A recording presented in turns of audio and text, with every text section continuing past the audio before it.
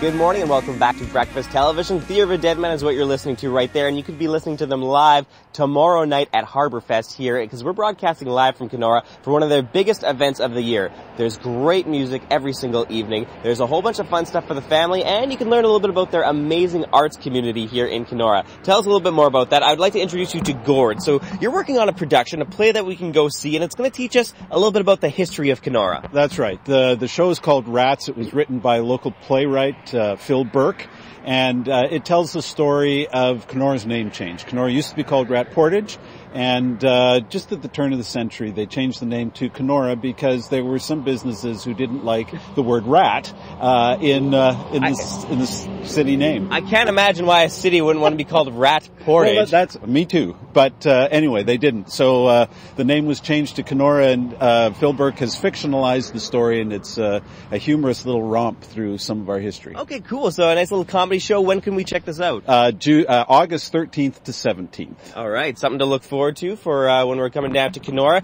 Now, to tell us a little bit more about the arts community, I'd like to introduce you to Betty. So when cameraman Justin and I were driving into town, we were passing this park and we saw all this beautiful art on display. Can you explain what you guys are doing here?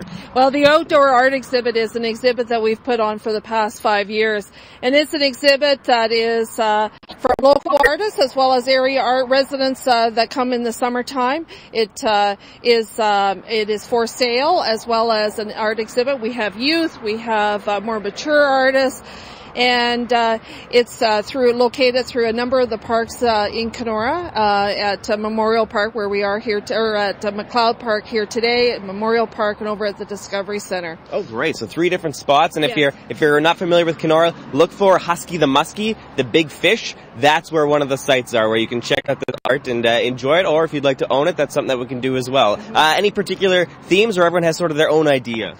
No, every year we choose a theme, and this year's theme is elements. So it's always interesting to see how artists interpret the theme, and we've got a combination of some different formats in terms of glass as well as paintings and copper pieces. It's very interesting. Great. Now, actually, we have art in action right now. I'd like to introduce you to Kelly from the Lake of the Woods Arts Community.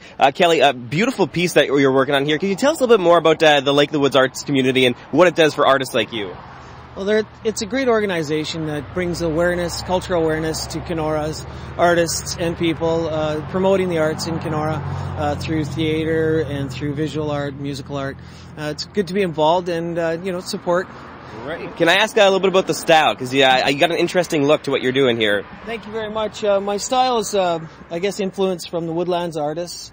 I developed this as the cartoon or the gesture portion, and then I build it up from there.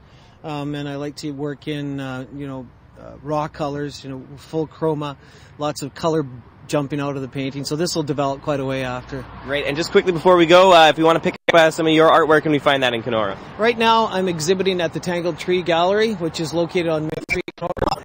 They're featured every week.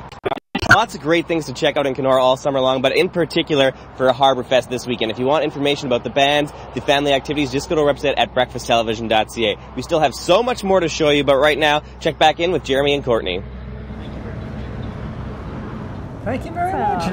Beautiful, beautiful looking place. Yeah, it's a fantastic place to go this weekend. Maybe you're feeling bad, everyone else is at the lake, they're going away. Head to Kenora, it's not too far away, family friendly, take the kids for a day of fun. And like Drew said earlier, they'll be sleeping the whole ride home. Nice, quiet, tire them out. The ride there, we can do nothing about, but the ride back, they'll be exhausted. Yeah. Now, you want something a little closer to home? Coming up on BT, a great way to cool off. We'll talk about 30 years of slipping and sliding and having fun at Fun Mountain, plus what they've got waiting for you beyond the water slides. We got that and more coming up on BT. Cowabunga.